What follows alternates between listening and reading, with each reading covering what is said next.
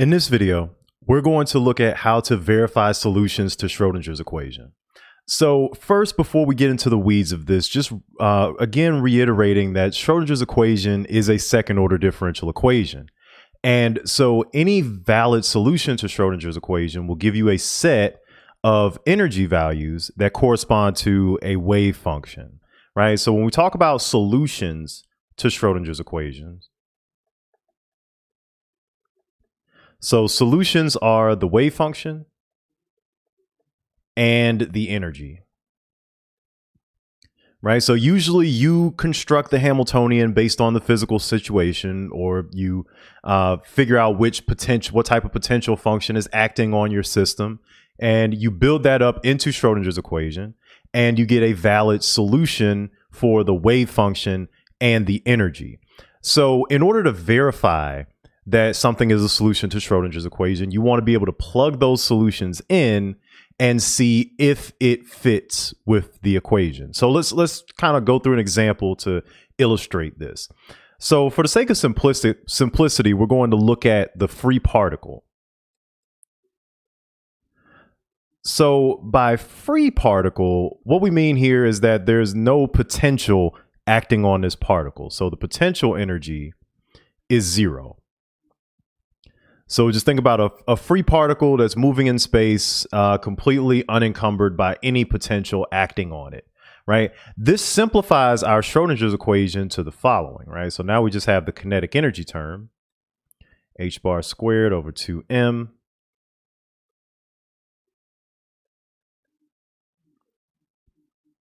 x squared is equal to E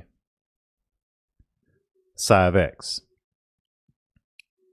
Right now, there are an acceptable solution for this equation is the following, where psi is, or I should say psi of x,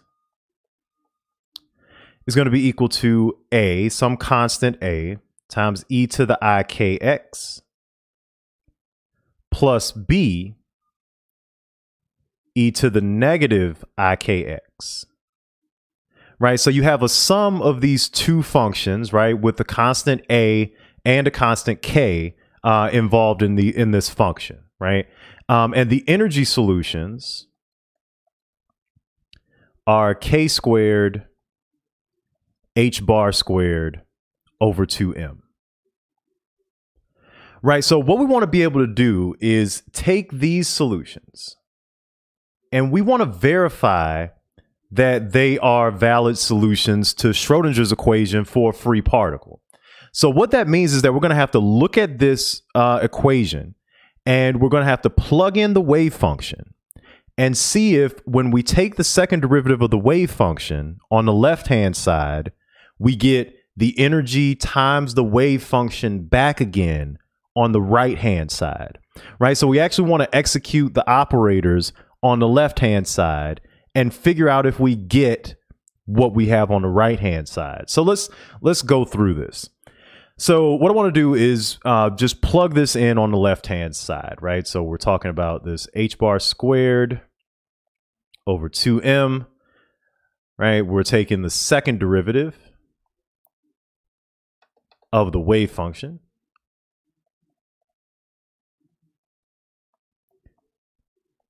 And so if we plug in what we have here,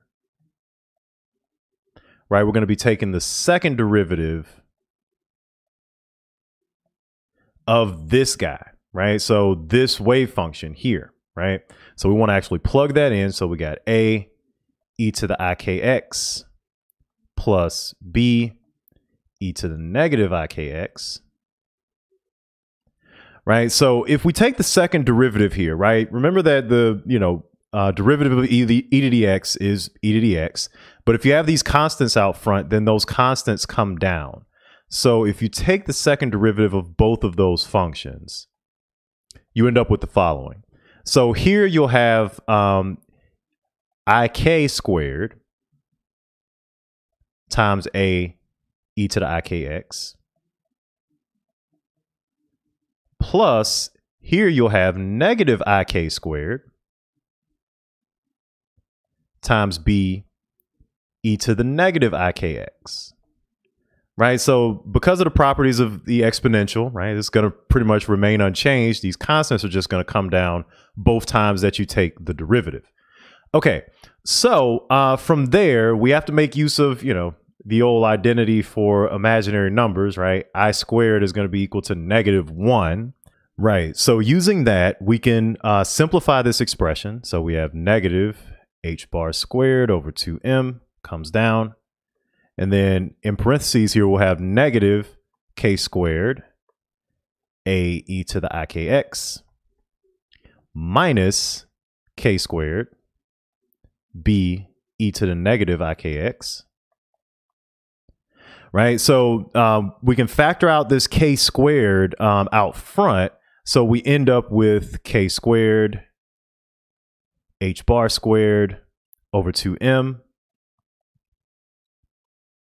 a e to the ikx minus or plus b e to the negative ikx, right? After we factor that out, this becomes a positive, right? So so looking at this, in fact, to try to make this point clear, I'm going to write what was on the left-hand side, bring that down again.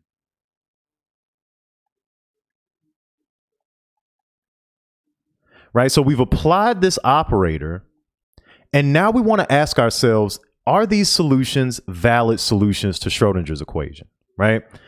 And the answer here is yes. And the reason is we've gotten the wave function back here, right? So this is our original wave function. This is psi of x. And then all of the stuff out front here is a constant, right? The mass of the particle, k is a constant, h bar is Planck's constant, right? So this stuff is the energy, right? And that's exactly the energy value that we were looking for, right? That we got from just applying the operator to the wave function. So this is how you verify solutions to Schrodinger's equation. You just plug it in, plug in the wave function, use the operations from your Hamiltonian operator, and see if you get the wave function back times some energy. If you do, then it's a valid solution to Schrodinger's equation. If you don't, then it isn't, right? So it's really just that simple. Just putting your wave function solution through a test run to see if it's a valid solution to Schrodinger's equation.